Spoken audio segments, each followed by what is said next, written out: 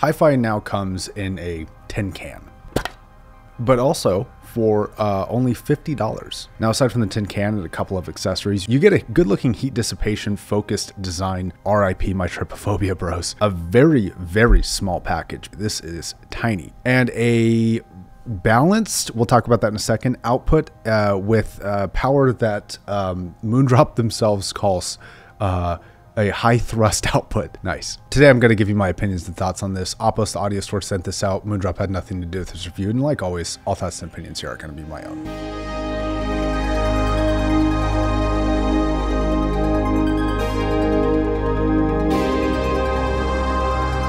This thing is punching way above its price bracket in my opinion, and is actually going to have to make me rethink how I think of dongles going forward because of the price, the power, the sound quality coming out of here in a $50 package for a DAC amp is just wild. The build quality is pretty good except for a little bit of movement on the actual button end. You can actually hear that. But at this price point, it's really hard to complain about these small things. You of course have the USB-C connection, volume buttons on the side, and for the outputs you have 4.4 millimeter and 3.5 millimeter. It also has a balanced connection, which has a higher output power than that of the unbalanced connection, which is very typical and common and a characteristic of balanced amplifiers. Either way, very well performing amplifier.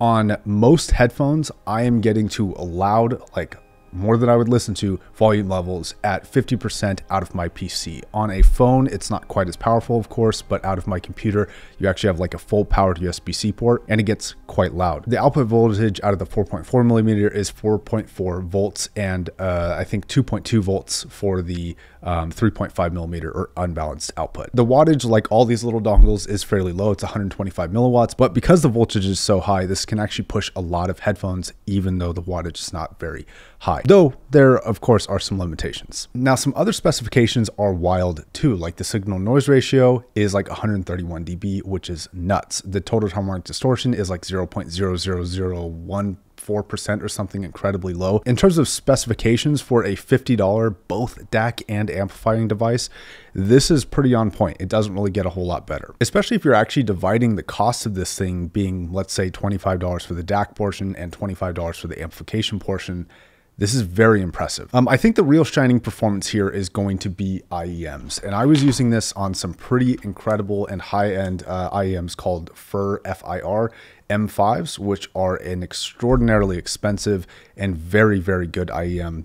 Probably the best IEM I've ever heard. This IEM has a characteristic that I consider to be one of the best things about it and one of the worst, and that is it is incredibly revealing. It will show you the noise floor on basically any amplifier that has an audible noise floor within the human realm of hearing. And it will show you the downsides and the upsides of your gear's characteristics. If it's shouty, if it's got weird dynamic issues, if it's too sharp or something. Performance for the money here is pretty wild for IEMs. I think this is exactly what this was designed for. Being from Moondrop, who's primarily an IEM company, this is of course no surprise. Now, because this is actually fairly strong, I would highly recommend not wasting extra money on balanced cables for your IEMs. I would stick with the 3.5 millimeter out of this. I felt like this was plenty. Because these M5s are so efficient, I was always under 12% on Windows volume at least. Now, another pair of headphones that I really liked with this was the HD600s. Dynamic headphones like this, even high impedance ones, actually do fairly well on this device. Of course, all of this is respective to the price. It's very good for the price. There's of course better gear as it scales up in price, but you got to pay for it. Again, under 50% of volume, this thing felt quite fulfilled. HD600s don't have a ton of bass to begin with, but the quality was definitely there. The high-end fidelity was definitely there. Dynamics were real. They felt very lively and active, like I would look for in a good amplifier of any price. I will say though that even on efficient planar magnetic headphones like this new Ario Organic, it's really not made for planars, I don't think. I would assume that it's a wattage issue here. This just can't drive, especially the bass response, to the levels that you're gonna look for and want from an experience like this, and it makes this headphone sound a little bit cheap. It's not as fast or as transient sounding as it can be. The bass response doesn't quite solidify the way that I would expect. It's not as present. It doesn't have the impact.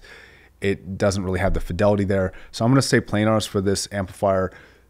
it's a no. Now, again, all this equipment can get better performance and it will scale with better amplifiers, but you're going to have to pay for it. And if you're legitimately looking for budget hi-fi equipment, even maining this, depending on your headphones and IEM equipment, this could actually be a real smart choice for most people. Let's say these IEMs, right? I feel like I'm getting like 90% of what they're capable of. Now, I could spend another $1,000, $2,000 on DAC and amplifier equipment to get it that last 10%, and maybe that's worth it to me, but maybe it's not worth it to me too. So I think everybody here should really draw the line on what they really want to spend the extra money on for that extra 10% for some things. When it comes to planar magnetics, things like the new Ananda Nano, things like Hypema Sundara, things like the Odysseys, I think you're really going to want to upgrade from something like this. I would not start here. Another question I had, does this make the Moondrop Moonriver 2, which is about $180 if I'm remembering correctly, irrelevant?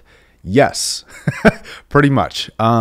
Here's the thing, comparing the specs, these are extremely similar on paper. Both have 32-bit DACs, though they do have different sampling rates. The Moonriver 2 is higher. Both have a dynamic range of 131 dB, which is insane for this price range, 0.0001% distortion rate, and they both share the same voltage output of about 4.4 volts. And quite frankly, I even prefer the ergonomics and shape and look of this design. It's a little bit smaller, a little bit more sleek, doesn't have as many angles that will catch in things like pockets or clothing. I like this one better. So it does beg the question, why would you pay triple the price? The Moonriver might sound a shade better, but it's so close that it's probably just copium, to be honest. They don't have what I would consider identical performance, but considering the fact that you could get this and a whole other really good headphone for the same price, this is starting to look like a much, much more appealing option. So is this the best DAC amp for $50? It's close. It's real close.